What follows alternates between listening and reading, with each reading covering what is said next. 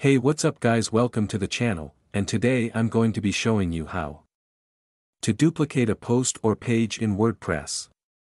First, navigate to the left sidebar and locate the section where it says Plugins. We just need to click on Add New, and then, after that we're going to come over here to the section labeled Search Plugins, type in Duplicate Page, and then is the plugin we're going to use. Simply click on it and install it.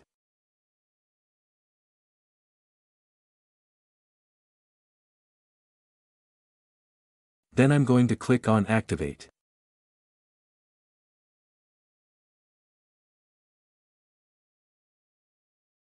Alright, now that the plugin has been installed, if you ever want to configure any of this will pop up and you can click on this right here, and that's where you can edit any the settings according to your preferences.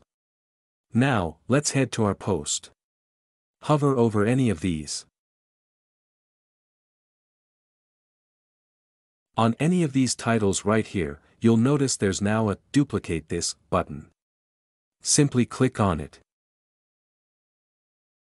Be the copy of it right here, and then same thing, too with the pages. You just select the page that you want to duplicate and hover over it, and again click on this duplicate on this button, and right there, you'll have a draft of the brand new page that you just duplicated.